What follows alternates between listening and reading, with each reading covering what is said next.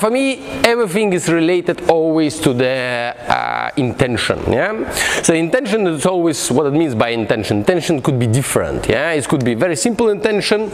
Is it about speed? Is it about slow? Is it about move? Is it about stay? Is it about jump? Whatever. Yes. Just simple intentions. Or sometimes the intentions in relation to the picture or the idea or effect we want to create.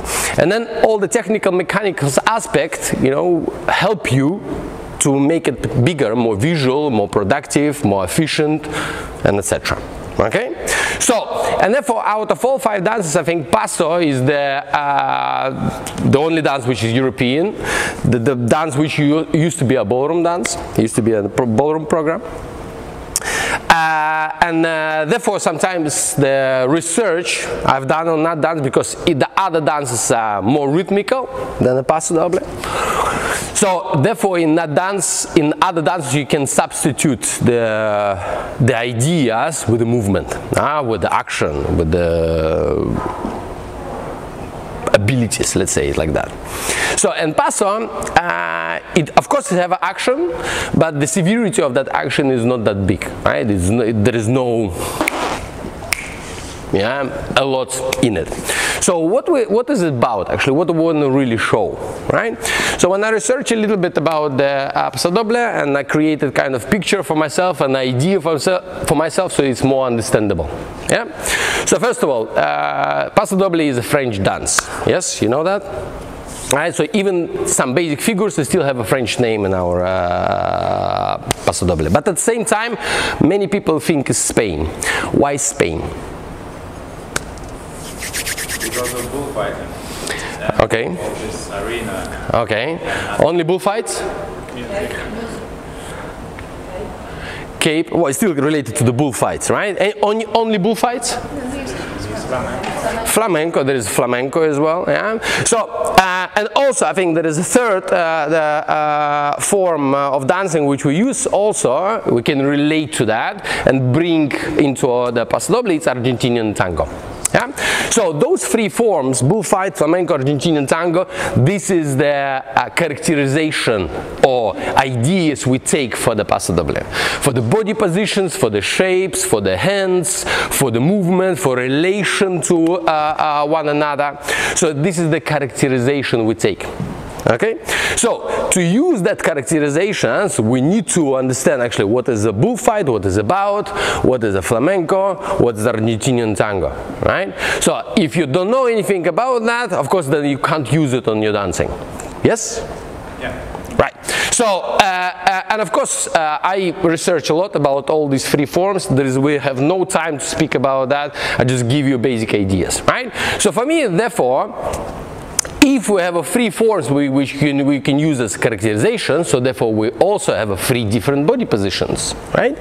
But for example, the most important in those forms, the ideas, it's not about the movement, right? It's about what is represent itself. So if we take a bullfight, okay, do you know where it's appeared, how it's developed, where it's come from?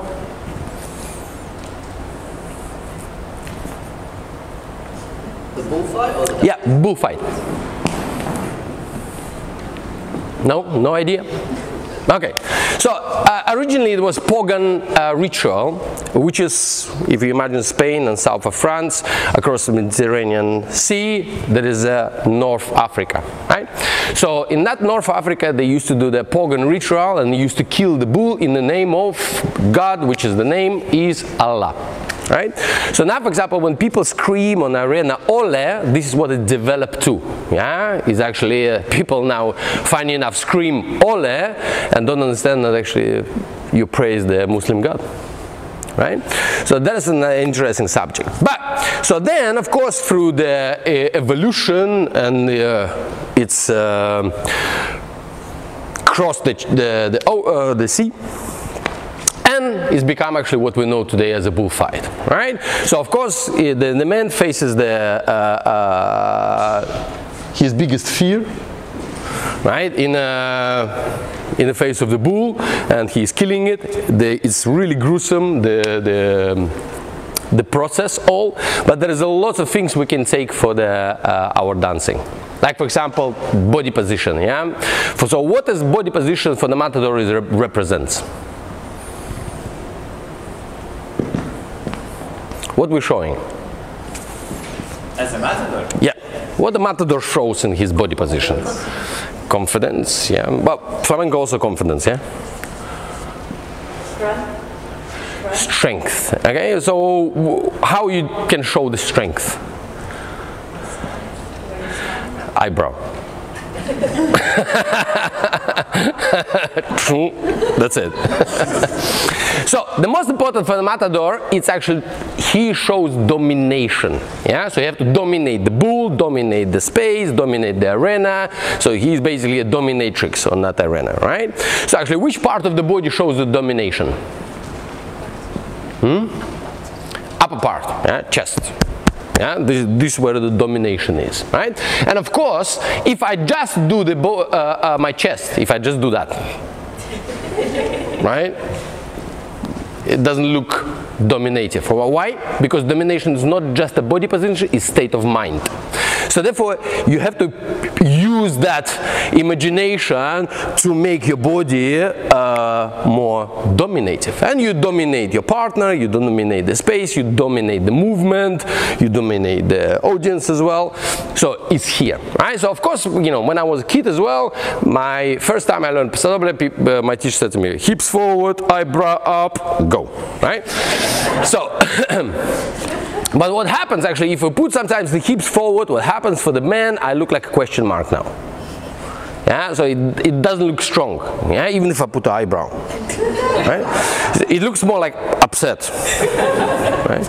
So what happens, the matador puts the weight, yeah, and if you can try, actually it's mostly for the men, you put the weight, yeah, through the hips towards the ball of the foot, yeah, and this is actually when the pelvic comes forward, and from there you develop the chest, right? And treat it as a motion, not as a position. So once you reach the limit, you go, right? So if I make a step, yeah, transfer the weight, put the weight down towards the ball of the foot through my center of the gravity, and from there I will develop the chest and I go, right? So the body is alive, so I'm not just freezing it, yeah, I'm not holding it. So as I place the weight, drive, open, go. So this part is open. Be careful, boys, actually with the back, so you don't put the shoulders blade together.